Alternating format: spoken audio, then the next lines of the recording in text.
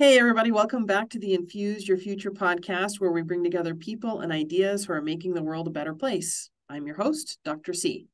And today we have another great guest with us, Kristin Secor. She has a blog called World on Wheels blog. She's going to talk to us about accessible travel with people for people with disabilities. So without further ado, hi, Kristin. How are you? I'm great. Thank you for having me. Yeah, of course. Well, why don't you tell us a little about yourself, who you are, what you do, and what you do in the world that infuses people with health and vitality and positive adventure. Yeah, so my name is Kristin. I was born with a rare form of muscular dystrophy, and it affects my breathing. So you may hear my ventilator. It also affects my mobility, my balance, strength, and endurance. So I do have some limited mobility, but when I'm out traveling and out of the house, I use a wheelchair or a mobility scooter for balance purposes and energy purposes. And I it's a progressive disease. So when I was younger, I had more abilities than I do now. And right now, I'm pretty limited in what I can do, but I don't let that stop me from traveling. And one of the things I know as my abilities were worsening, I wanted to know, can I still travel? What can I still do? Because that was such an important part of my life. And there really wasn't a lot of resources out there. So I decided to change that. And that's when I started my wheelchair accessible travel blog, World on Wheels blog. My goal is to help let people know that you can travel with a disability, even on a ventilator or with a wheelchair. And I want to give people the information and resources to help make their travels possible and their dreams a reality. And so that's really my goal. I do that not only through the post on my blog, but I also organize accessible small group tours because I think the planning of accessible travel can seem overwhelming at times. So my goal is to help take that stress away and to really give people the adventure and the travels that they want to pursue. I think that's amazing because I'm sure you know this. Travel, there's just nothing that can replace it. The amount of information that we get, the learning, the adventure, we just become more worldly the more we travel. And so I think what you're doing is great because, fortunately, I don't have those types of disabilities. And I can't imagine how difficult it must be if you do have those limitations, to do the travel. So that's awesome. Yeah, it takes a lot of more planning and I kind of problem solving in the moment, but it is possible and it is still worth it. Like you said, travel is an amazing thing. It helps us grow as people and it really is fulfilling as well. So, what are the benefits that you have received yourself from travel? It has given me more confidence in myself and my identity. I always used to think that being different was a bad thing. I grew up in the 80s where a lot of people with disabilities were sent to institutions. So that was kind of the indirect message. And so it was something that I always tried to blend in with and try to minimize and really pretend like it wasn't there even though I knew it was. So now, as an adult and through travel, it has made me more comfortable in who I am. It has allowed me to see that I can problem solve, I can handle difficult situations when they arise, and that being different really is a blessing. It's a positive thing because you have a unique perspective on the world, and your uniqueness is really what makes you special rather than bad. And what is the favorite place that you've traveled to? Oh, that is such a hard question. I would find something positive about every trip. I would say that probably my top two right now are Antarctica and Italy. Ooh. Now, why Antarctica and Italy? So, Antarctica, the wildlife was absolutely incredible. We saw penguins every day, we saw whales every day, both humpback and orca whales, and we saw seals and just all these types of animals, and just the mountains and how quiet it is. It's very peaceful while you're there. And then Italy is just somewhere that I always really wanted to travel to. And when I went with my best friend and we had an incredible time. I really challenged myself on that trip.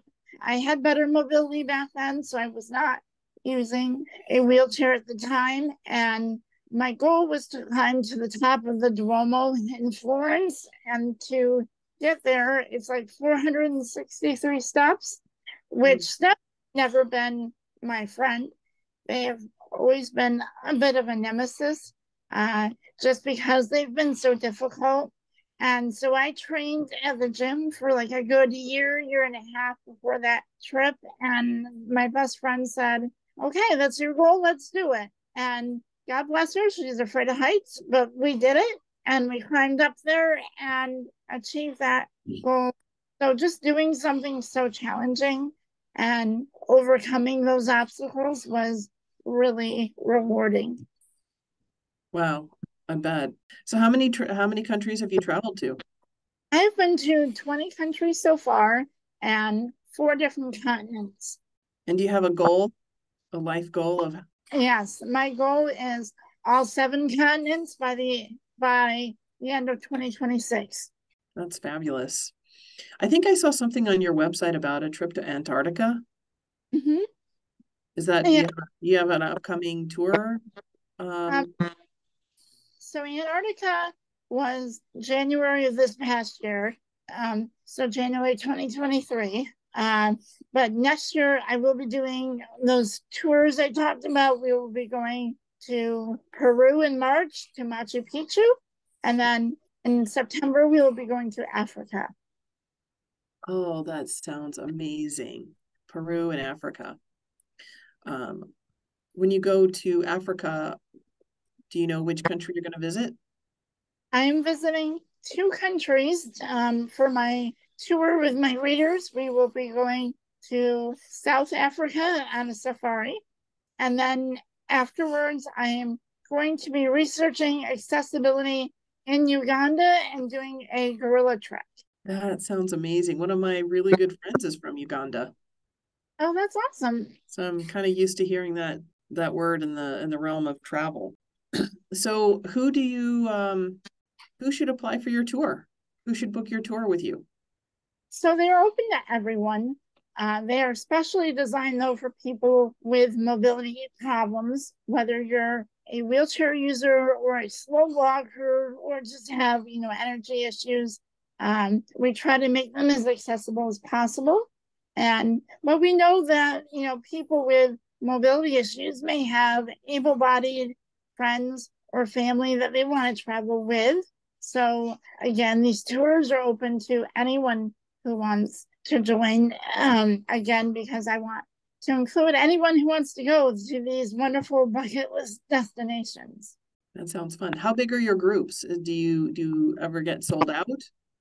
Yeah, so Peru is sold out currently, and that one's going to be about 9 people. South Africa is a little bigger. There's going to be about 13 of us. We uh, are pending being sold out. I have some people there just waiting to hear back, but there may be a room open. So if they can't join for whatever reason, so feel free to, keep in touch with me, sign up to my newsletter for the latest updates. I am currently planning trips for 2025 for small group tours there. So if you have a request of a destination you want to go to, you can let me know. And I have some ideas in mind too that are going to be pretty cool, but I'm finalizing details on those right now. That sounds amazing. How many of these tours have you done already?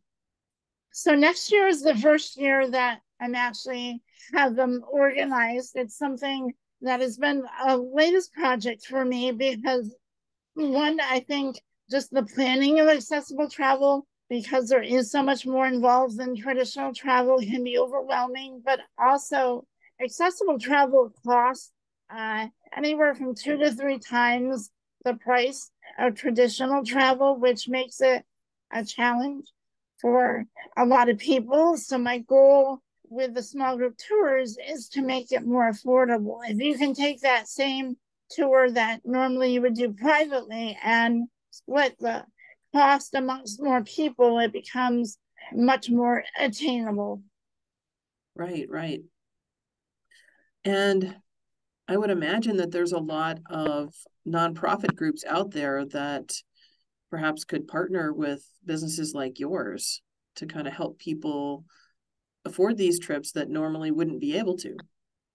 So unfortunately, that's something I looked into recently for I'm doing an online accessible travel summit that will be completed by the time this airs, but it's basically a resource for people who need that information. And one of the presentations I'm doing there is how to afford accessible travel and making it more affordable. So I was looking into what kind of grants are available. And unfortunately, there's really nothing in the U.S. There's two organizations. There's for children, the Make-A-Wish Foundation, which grants travel to kids with illness, and then one of my fellow wheelchair accessible travel bloggers started a nonprofit called the Curb Free Foundation, which awards a travel grant to participants each year, but it's pretty limited. But those are the only two things for US citizens. The UK has a couple more options, but it's more respite care rather than travel. So that's one area that really could use some improving. I think if there's ways you can save money in your everyday life, because who doesn't want to save money? But setting aside some of that money you save can then go towards travel. So that's more what my presentation is going to focus on, is how can we reduce the cost? How can you save money on travel and everyday expenses? That sounds fantastic. How old were you when you did your first trip? So when I was younger, we always went on family vacations, always in the US. My mom was a single parent, so we had limited funds, but we made the most out of what we did have. And so I think that's where part of my budget consciousness comes from, is growing up that way. My first international trip was in 2005, right after I graduated from grad school. And I went with a friend to the UK, England, and Scotland, and absolutely fell in love with international travel and caught the travel bug and have been traveling ever since. Yeah, that's awesome. I love travel. I don't do enough of it myself. So, what else would you like the listeners to know?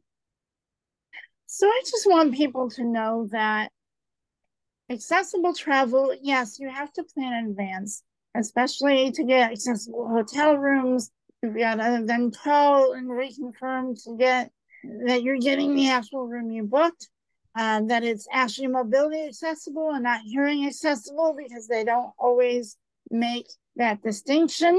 If you're wanting to cruise, you have to book early to get that accessible cabin because they're limited. So there is a lot of extra planning, but it is so worth it. It is so rewarding, and there are resources available. So if you find that stressful, if you want to have support, blogs like mine are a great way to get information on what you can do, what's accessible, what things look like, because everyone's abilities are different, even if you have the same diagnosis. Where you are in that journey may be different, and what you can handle may be different. So, really knowing yourself is important to make accessible travel successful. The more you know yourself and your abilities and what you're willing to handle in terms of challenges and what ones you'd rather not take on is really important, because that will help you choose what destinations are a better fit for you, as well as what's out there and what resources may be helpful. I'm curious. You seem like a really incredible person because there are so many people out there with disabilities of different levels. And you're the first person that I've met who has taken this to the level of, I'm not going to let this stop me. And not only am I going to travel, but I'm going to make this accessible for other people. And I'm going to have groups traveling with me. And so, what do you think it was that made you want to go out in the world and do that? So I am a fairly stubborn or determined, however you want to word that, person. It is a gene that runs in my family. We all have it. And I just apply that to my disability. And I really think that you have a couple of choices, right? You can't choose, you can't control that you have a disability. Sometimes that's just the cards that you're dealt with, but you can choose your reaction to it. So I could choose to be at home and, just not follow the things that may be seen as risky or challenging, but then what would my quality of life be? And I think it's that piece that's important to remember. It's not just quantity of life, but it's quality, and what brings you joy, and what is that piece for you that makes you feel alive. Before I was more disabled, I was a mental health counselor for 11 years. So my natural instinct is to help others. That is something that fulfills me. It gives me purpose. That's one of the ways that I've made sense out of my disability, is that I was given these challenges so that I can help others, whether they are disabled, whether they have different challenges. I have a unique perspective and understanding that I can use to make an impact on the world around me. And that was really important to me. That's part of what adds to my quality of life. And when my disability progressed to the point that I wasn't able to do the mental health counseling anymore, I really looked at what other ways can I make an impact? What is important to me? What am I good at? And how can I share that gift with others and make a difference in others' lives? And that's where the blog came into the play, and then the tours. And I'm just trying to expand from there, because I think that, yes, one thing alone can make a difference, but I want to make the most impact. And if I know that I have the resources and the knowledge and the ability to do that, then I feel like that's part of why I was put on this earth, is to help make a difference for others. I like what you said about quality of life because that's so important. And I feel like we don't always talk about it. Yeah, I think that's important to our mental health, right? If we just focus on what we have to do every day, the 9 to 5, all these demands that are placed on us, we can burn out and we can get overwhelmed, and our life just isn't as fulfilling. If we can find those things that bring us joy and find ways to work them into our everyday life, then our life is going to be so much more joyous and special, because we have that component. Right. And I'm sorry, you might have already mentioned this, but what age were you when you were diagnosed? I was a baby, so they Oh, you're a always, baby.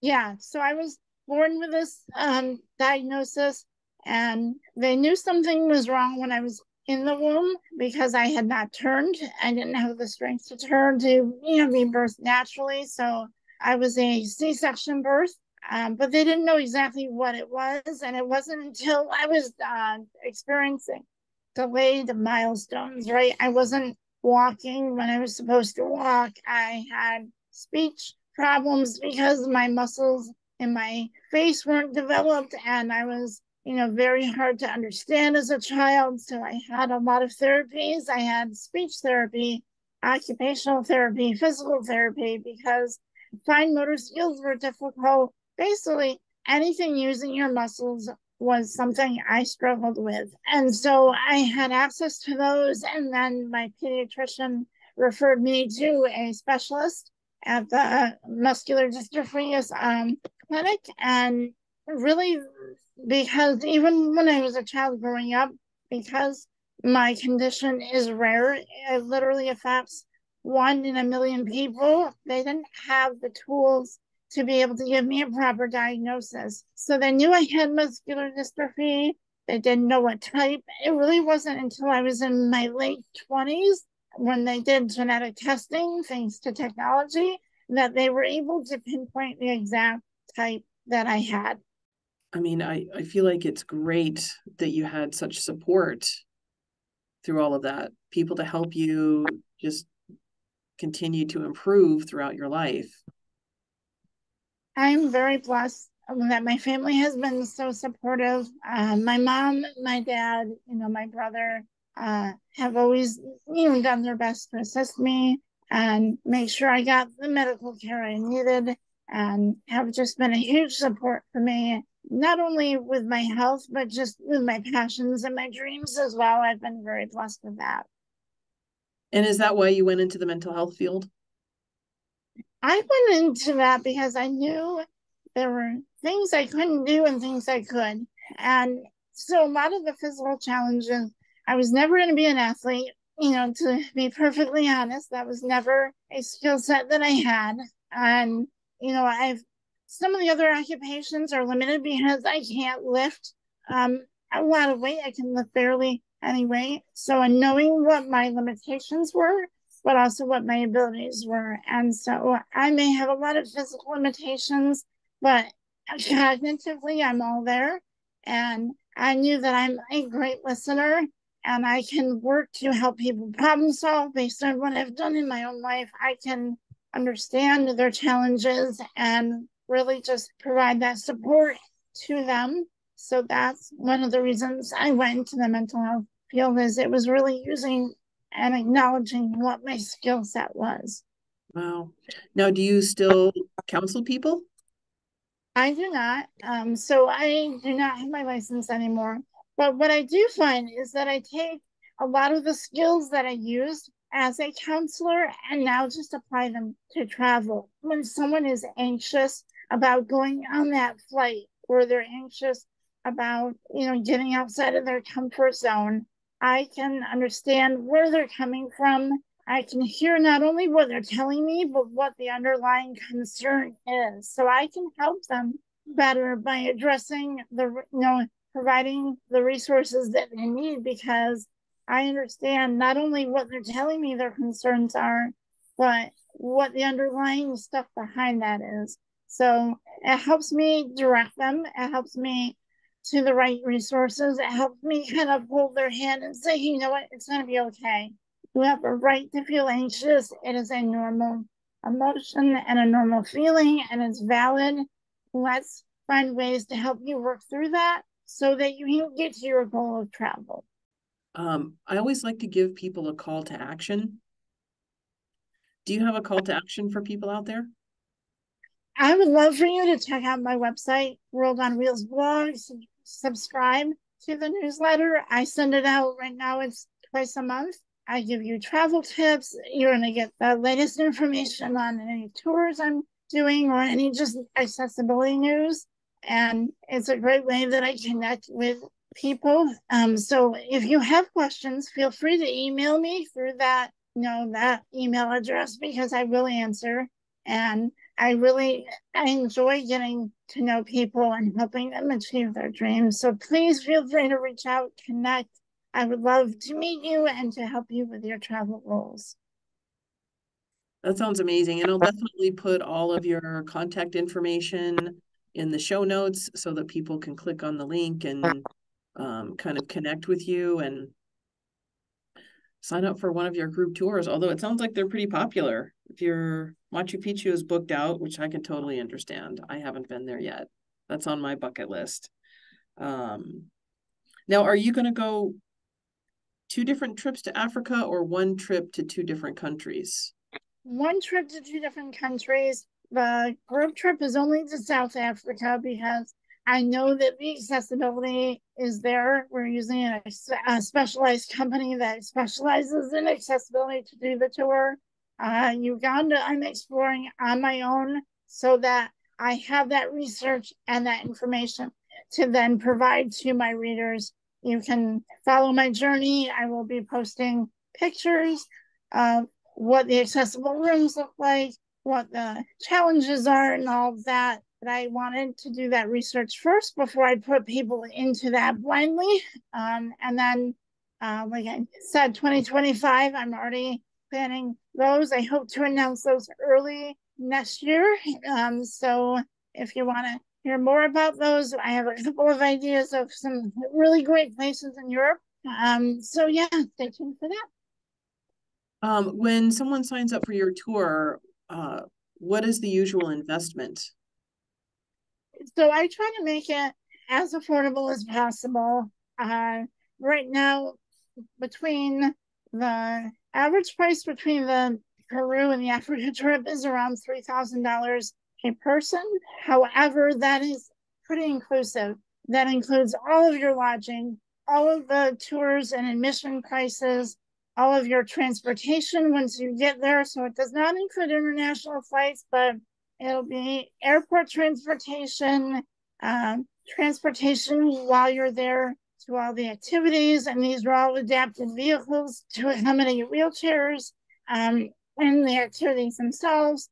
I try to make sure at least breakfast is included. For Africa, there's a lot more meals included because sometimes we're going to be in more remote areas, like when we're in Kruger National Park. So a lot of the meals for Africa are included as well. So I try to make it as inclusive as possible so you don't have added an extra cost when you get there. That's awesome. And how long is the trip usually? So Peru is like eight or no, about 10 days, and then Africa is 13. So I try to keep it 2 weeks or less. I find that's what most people have available. So some of the trips for next year, we're looking more at like a week time frame, a little over. I also do it that way because flights are difficult on us physically, and that way it gives us some time to a little bit of time to recoup, and so that we're enjoying as much as we can while we're there, what between flights. Wow, I mean, ballpark $3,000 for that. That sounds like an unbelievable deal. Even I if you don't have disabilities, just international travel, I mean, those prices can add up fast. They can. And so next year I'm finalizing prices. I think one of the countries that is a possibility is Switzerland, which tends to be a more expensive destination anyway. But my goal, like I said, is with this travel group is to split that cost so it's more affordable. So I really try to make that reasonable for people, and something that's uh, they can they can do so that they can go to these wonderful destinations. Yeah. I mean, this is amazing. I'm really glad that we got a chance to talk because it just really opens my mind as well. And I hope that your company goes viral because I think what you're doing is amazing. Well, thank you so much. I really hope that I'm being, a really useful resource to people, because that's what I get. That feeling that I get when I'm helping others is just amazing. And of course, I love traveling too. So I could talk all day about travel and journeys and, like that with people. So it's a wonderful experience. And I hope to make that not only for me, but for others as well. That's great. Well, I really enjoyed having you on the show. And I wish you the best success. Thank you so much. Hey, everybody. Thanks for listening to this episode of the Infuse Your Future podcast. I think this is a great message for anybody out there, the importance of travel, and that travel is accessible to whoever you are, even if you have what are considered to be significant disabilities by much of society. So Hope you do something positive with this. Help spread the word. Please share this with at least 2 other people to help us grow. In the meantime, take care and continue to infuse your future. Bye.